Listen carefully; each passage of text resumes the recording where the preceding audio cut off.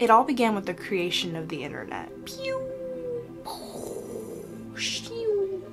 Well, not quite like that, but you know what I mean. The information superhighway, the intergalactic network, the net, the internet, that's where it all began. In 1983, researchers began to assemble the network of networks. And in 1990, thanks to Tim Berners-Lee, we saw the beginnings of the World Wide Web, WWW. This was not social media, online shopping, or anything else that we're used to now. It was just the basic, the bare bones, the most common means of accessing the internet. It was simple websites and hyperlinks. The very first social media site was launched in 1997.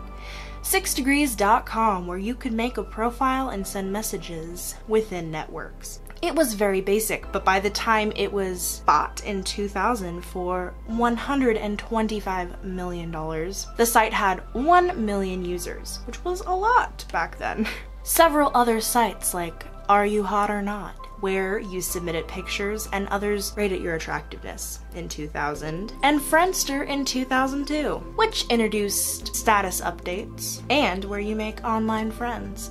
From 2003 to 2005, many new and popular and exciting sites like MySpace, LinkedIn, Flickr, WordPress, and 2 sites by Mark Zuckerberg, the Facebook, and FaceMash. In 2005, Reddit and YouTube were launched, with the very first YouTube video entitled Me at the Zoo.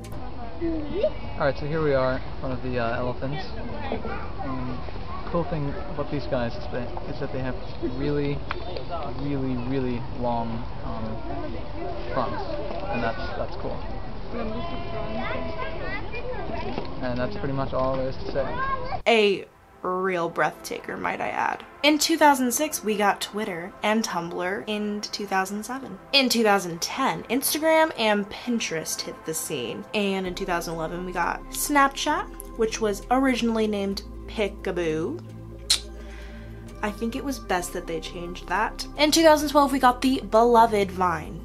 It slowly took the world by storm with its 6-second videos. It was eventually shut down in 2016, sadly. It was the basis for many people's childhoods. In 2014, Musical.ly launched.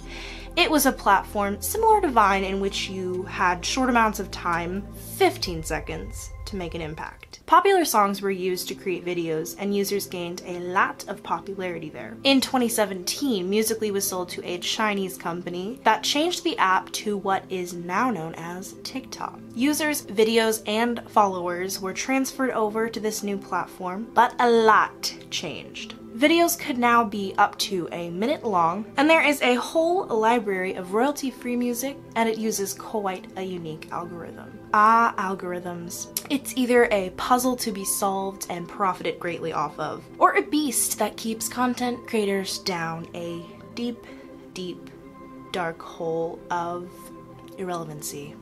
Irrelevancy. Tasty. A social media algorithm is most commonly a way of sorting posts in a user's feed based on relevancy and weeds out content that is flagged as irrelevant. Algorithms can be simple and straightforward, or a network of confusing twists and turns that took years to weave and take great minds to untangle. Let's break down some super popular algorithms right now. Instagram. It is utilized in a personal sense, but also widely used by brands, businesses, and influencers. Their algorithm looks at 6 key factors for each new post: interest, relationship, timelessness, frequency, following, and usage. Your feed looks at who you have shown an interest in, and even topics you were interested in historically. The more you like a certain type of content, the more you engage with it, the more you will see of it. When it comes to posting, consistency is key. The algorithm looks at how often you post, and it boosts your content accordingly. A post also needs to receive engagement, so it gets boosted more. The most important types being likes, reshares, and views for video posts. Instagram stories are a popular part of the app that was introduced a little bit later. They are time focused and expire after 24 hours. They're great for showing progress on a project or share a simple update or message to your followers. YouTube, a beast.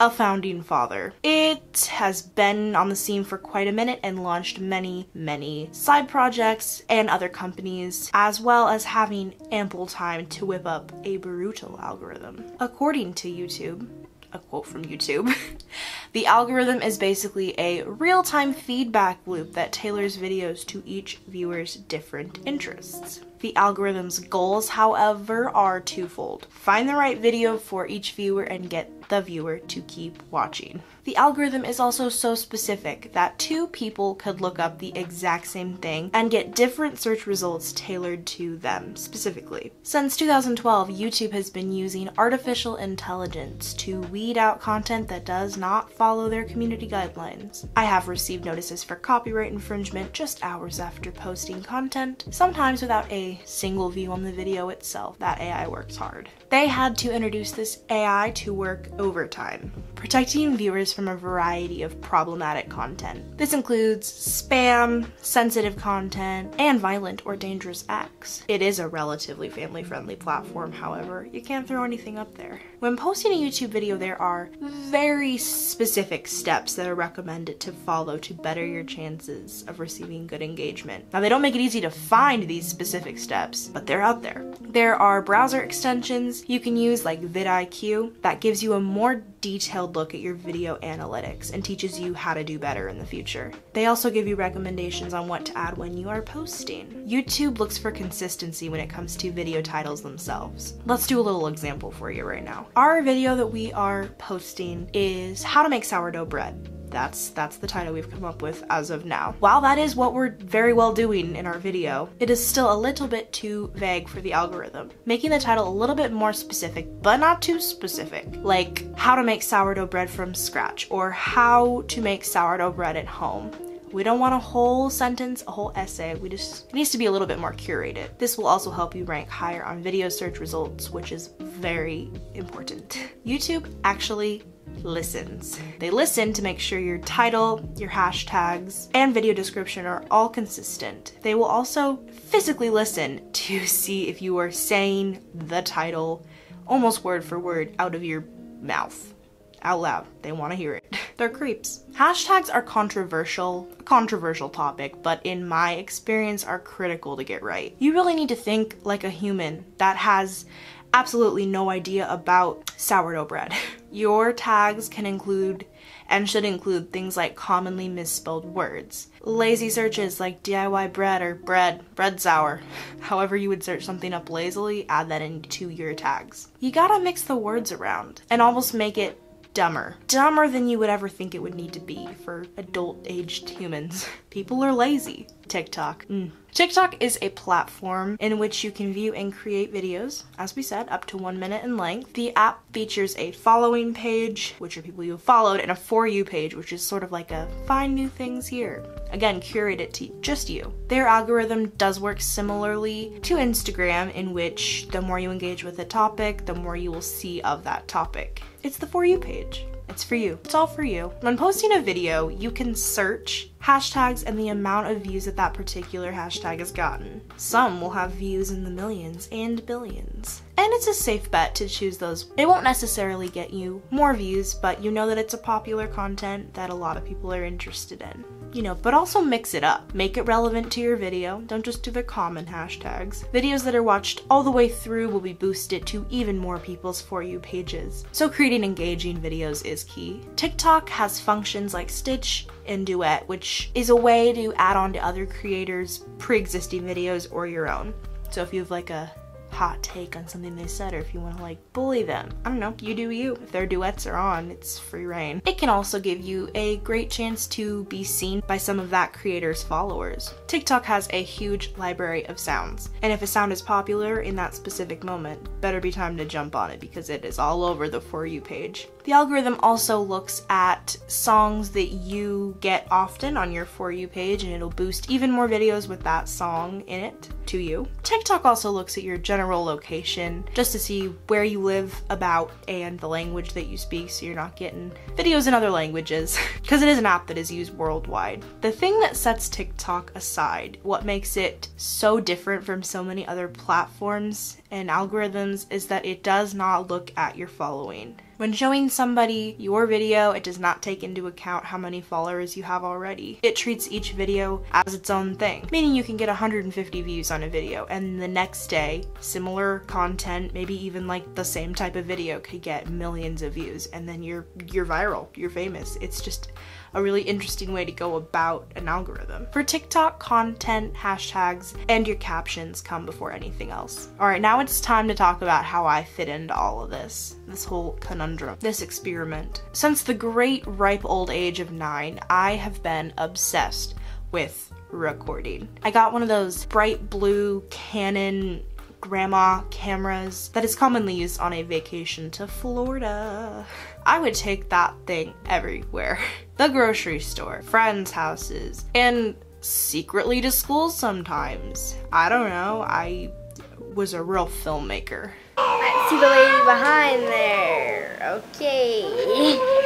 And my sister is a freak. Well, let's just zoom it on up there. I opened up the window and here are all my babies. And Minnie? Say something for me, Minnie. I don't mind about the TV. It's just Diary of a Wimpy Kid. Well, you know what? Whoa, so her tail blends in with the... Cool. Would you have rather Goodbye, had a folks. video camera for... I would almost never take pictures with that thing because I was just filming everything, just life. I've always been a sentimental person. Even as a child, I wanted to preserve life as it was right in that moment. I watched a lot of YouTube in secret with my friends because, you know, Waldorf kid. And in most of these little videos I was making, I was talking just like this. Like I had an audience of millions. I was famous, face to face with the camera. That's life. That's what we do.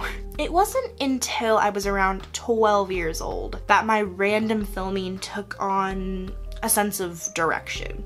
I began producing short films and skits with puppets and people, friends, props, pets. And it was honestly so fun.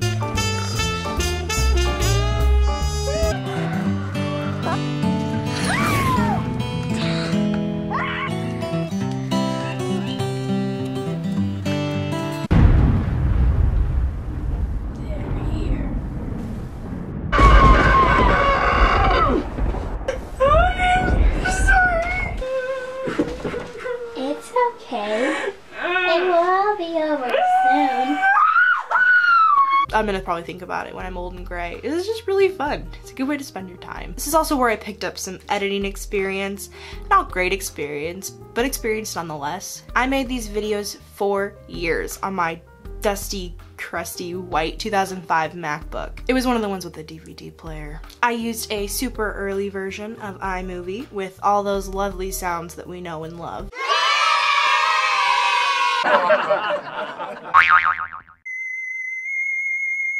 You know, they make that cinematic experience. When I was 14, me and my friends started our first YouTube channel as one in my generation does. It was called Dusty People, where we made parodies of shows like Duck Dynasty, Swamp People, and other History Channel dad shows, as well as some originals. Alright, today we're all gonna go multi-sport bow hunting. Yeah, I didn't want to go to that. Well, I'm kind of sensitive. There were bugs everywhere. There are bugs everywhere. Everywhere. Bugs everywhere. Everywhere.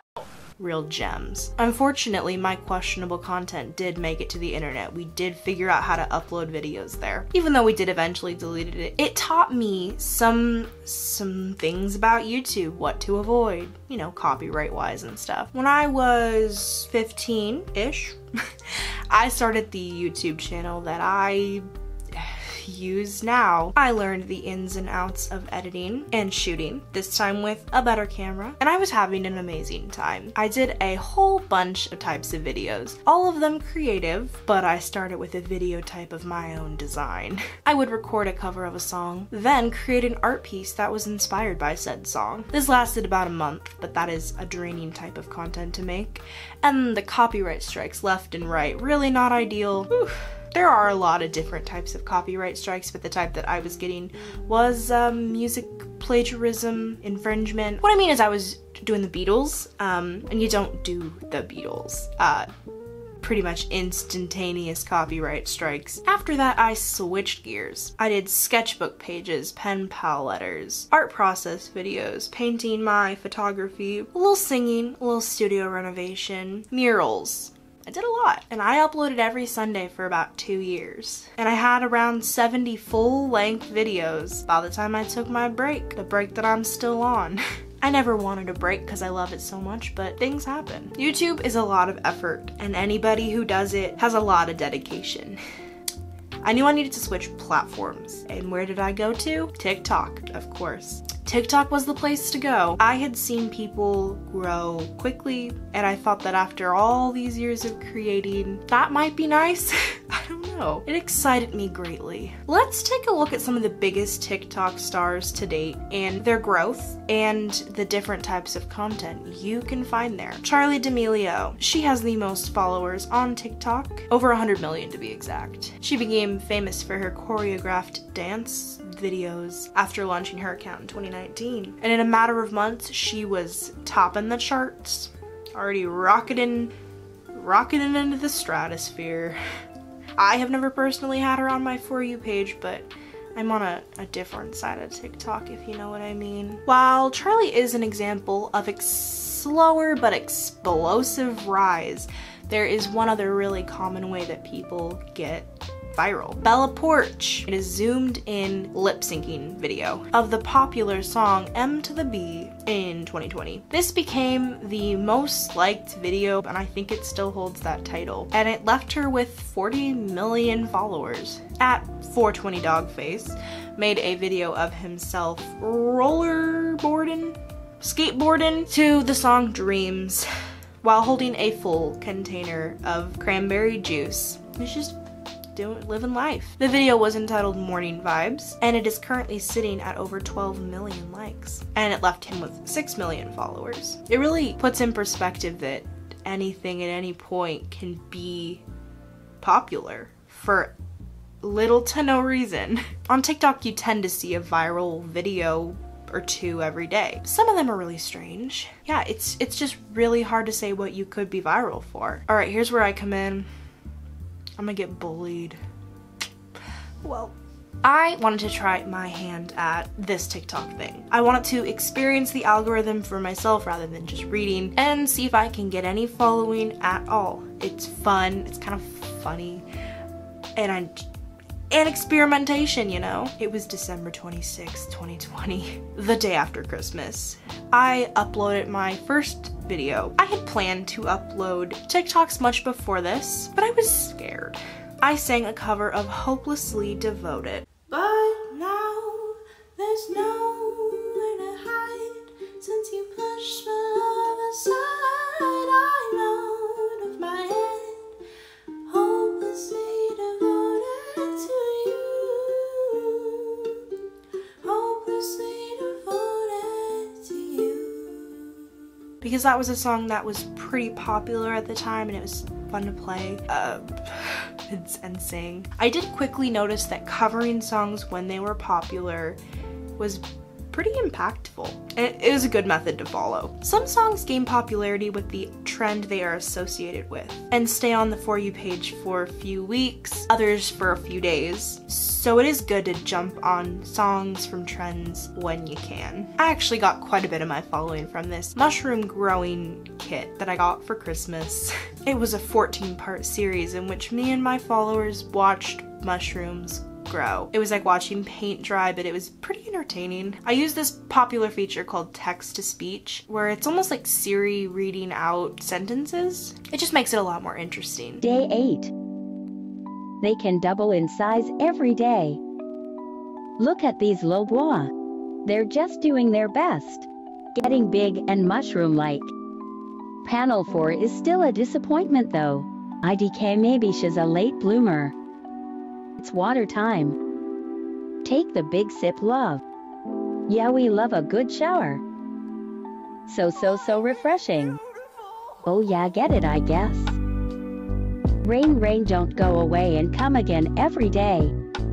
Really just distorts everything, and it's quite enjoyable. For those first 2 weeks I was growing the mushroom kit, I didn't even realize that that's what was boosting my other content. I uploaded one mushroom video, and then a few hours later I would upload a cover. By the end of the day I would pull in around 1,000, 1,500 views per video and several hundred likes. Still following that successful blueprint. When the mushroom growing series ended, I did have a few more successful videos with the normal amount of likes and shares and comments. Then it dropped off. I tried to compensate for this drop off by following some popular trends like cute baby names and your real eye color. I ever get to heaven, no, I got a long list of questions. And while those were popular, my account hit its first plateau. The plateau I'm still recovering from. I didn't lose following, but I didn't gain any, and I got very little engagement. I began another series in hopes of resurrecting the numbers I was getting before, making the rainbow room. I basically added a sun catcher to my window of my art studio every day, and at the end I was going to reveal the results from a photo shoot.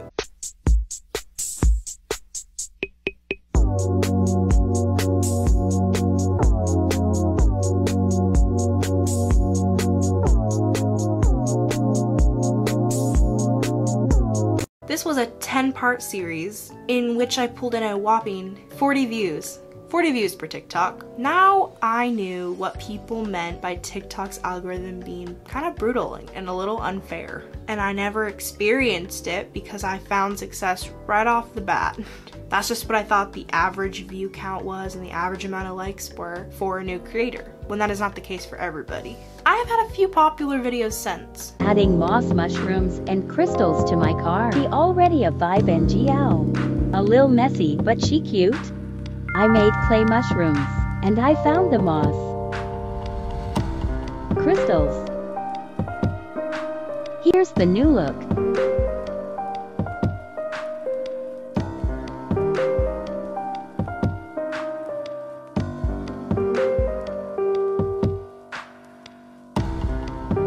Mosscar was a bit of a success, with almost 1,000 likes and very many sweet comments. My most recent video that had a whisper of the glory days was a cover of Burning Pile by Mother. On my style, on my grace, all I tried to save my face, all my guts tried to spill, all my holes tried to fill, all my money spent a long time spent on my drugs and on my rent, on my saving philosophy. It goes one in the bank and the rest for me. It goes all my troubles on a burning pile, all laid up and I start to smile. If I catch fire and I change my aim, throw my troubles at the pearly gates. The only reason it has the most views to date for my account, 4,000, is because it was shown in Russia to a lot of people all at once. They were sweet. All the comments looked like this. I Google translated some of them and it was great. They were all like, haha, this American girl is gonna be so confused as to why there are so many Russians. And I was confused. They were right. I still am confused, but because of this, I now call 1:40 p.m. the Russia moment, and I because that's what it was, and I do upload then from time to time just to see.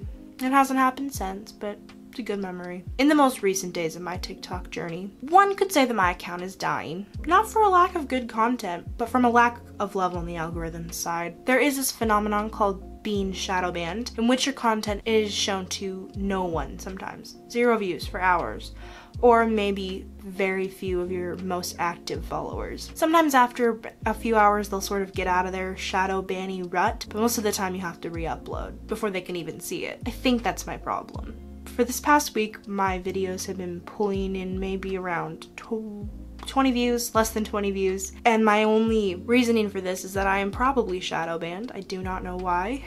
I have heard for some creators that one day it just stops. It just ends and everything is normal again. And I'm honestly excited because I'm proud of what I create. Yeah, what's the big takeaway? What have I learned so far? What does it mean? Social media is unnecessary. I've known that, but it's here. For most of us, it's woven into our lives. It's where we get our information, where I get some of my information. There are negatives surrounding it and what it can cause, but in the end, it makes for a more colorful, more informed community. TikTok for me, an almost adult age person who looked like this 6 years ago, you know, Waldorf kid, no phone till you can drive. TikTok for me really opened my eyes to so many other people's lives and issues, cultures, ableism, fears, racism, sexuality, gender, poverty, so many different things across the board, really. I know it sounds very Gen Z of me, but without it I would still be misinformed. That's not the only reason to watch it. It's not the news. It's also just super entertaining. But it's almost like a kid's show in the sense that amongst the comedy, there are lessons. I don't know how long I plan to influence. I don't know if I will even do YouTube again, but it is good to remember that everybody has something to offer. It all depends if you want to spread it, share it, and just maybe, you'll make it on the For You page. They see me night and daytime, having such a gay time. They don't